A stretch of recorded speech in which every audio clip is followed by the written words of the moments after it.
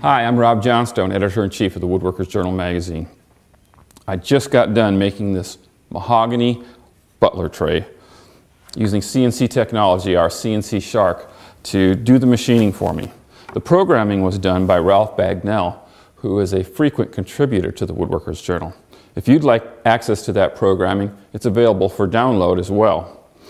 All I had to do was load it into the machine, fire it up, and then figure out how to make all these cuts. It was a little trickier than I thought, but even a novice like myself was able to get it done. So, would you like to see how to do it? Here, let me show you how. Before I started on the mahogany stock seen here, I first tested the program files using MDF scrap material. You can see the outlines of those efforts cut into the surface of the half-inch MDF backer board that is clamped to the CNC machine's bed. When through cutting stock, as is done in this Butler tray project, you must have a backer board of some sort. The piece being machined here is one of the two small side handles. The hinge pockets are cut in a series of steps that accommodate the shape and depth of the hinges. The handle cutouts are formed in a series of cuts stepping down until the waste is cut free. In addition to the clamps that hold the stock in place, I used carpet tape to keep the wood from shifting as the CNC machine does its work. The final machining step on this piece is cutting the entire side handle to shape. It takes several passes of the router bit to complete the process. While the CNC machine does do all the shaping and cutting, you still need to deal with woodworking details and challenges. For example, while making this project, I dealt with warped wood, bit breakage, and panel glue up. When the small side handles are done, I moved on to the large side handles. They are longer but have the same shaped hinge pockets. As with the small side handles, the CNC's programming ensures that the two pieces are exactly the same in every respect. When both large side handles have been machined and cut out, take them off the CNC bed, then go ahead and step over to your router table.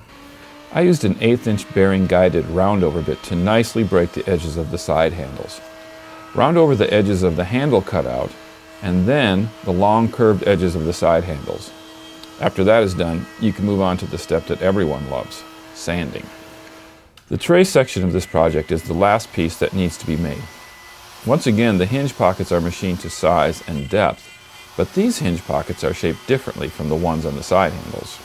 The tray hinge pockets have small rectangular mortises cut deeper into the pockets that provide room for the spring-loaded sections of the Butler tray hinges.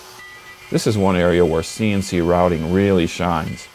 The exact nature of CNC router allows for a perfect fit once you have the programming dialed in accurately.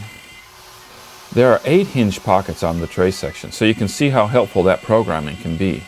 That accuracy, of course, includes the placement of the hinge pockets on the tray and the side handles.